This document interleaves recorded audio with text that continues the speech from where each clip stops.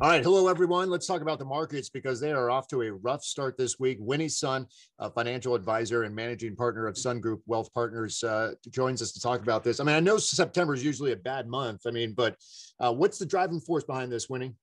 It's crazy, Mike. The market's been down over 800 points this morning. Some of the worst results on a Monday since like October of 2020. But one of the things that we're finding out now is it sort of reads like a scary novel, and that the news is coming out of China that, in fact, there's a huge company by the name of China Evergrande Group. And this group is on the brink of like defaulting on, we're talking millions, billions of dollars, in fact, of debt, real estate debt.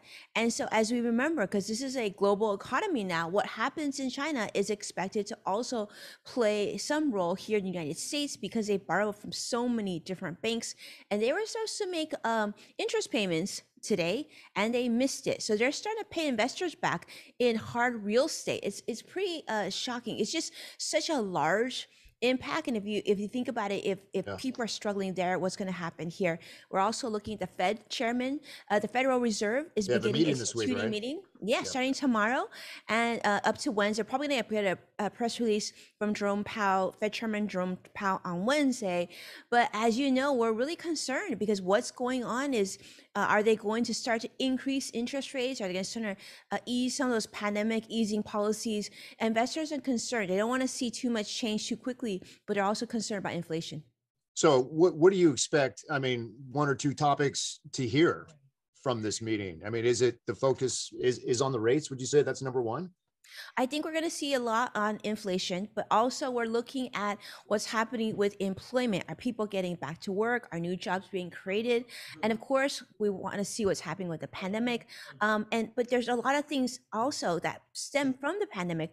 Are people going to start shopping as normal and spending as normal, saving as normal?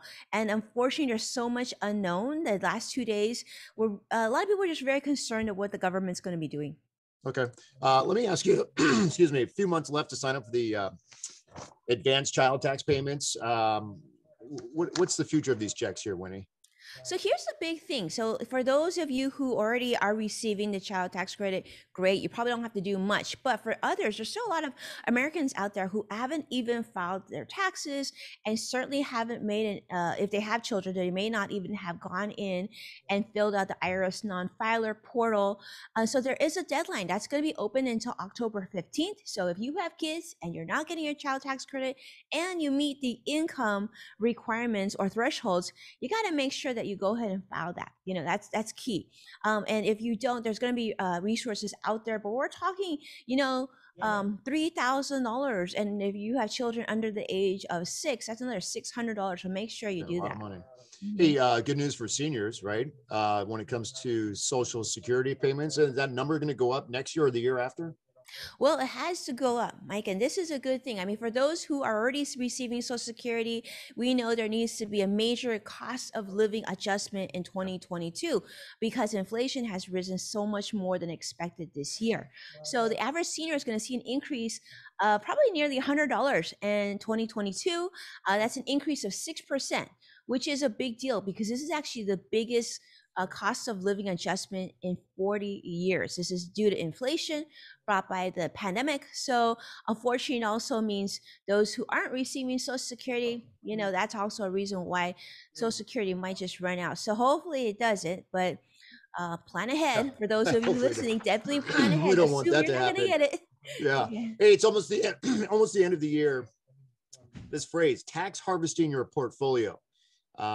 What's this strategy? What does this really mean? Okay, tax loss harvesting is a big deal. For those of you who are listening, now this doesn't apply to things what we call qualified accounts. So don't worry about your accounts like the Roth, IRA, 401k, not that category. But for those of you who are investing in brokerage accounts, taxable accounts, right? That maybe are your name, you and your spouse, your trust, whatever. You want to take a look at things that are maybe underperforming in your portfolio. you might want to consider talking to your accountant, seeing whether or not you should do tax loss, a strategy of taking those losses.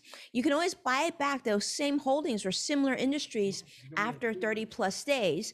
But if you have gains in your portfolio, this is a way to offset the gains with losses.